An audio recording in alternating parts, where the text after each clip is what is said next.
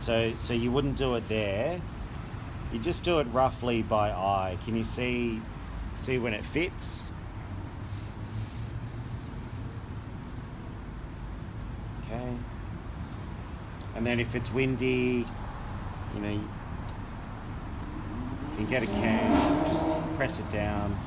And again, not too close. You want it, you know, about a can's distance.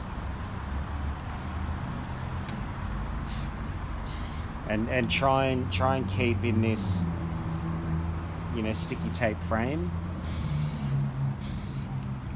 And you can use things as well, like you can put a glove on and you can press the stencil down so you get a nice clean, you know, or you can use chopsticks. Chopsticks are great. You can press the stencil down with chopsticks. We have plenty to choose from. Let's go down the road, guys. And I'll leave a little bit.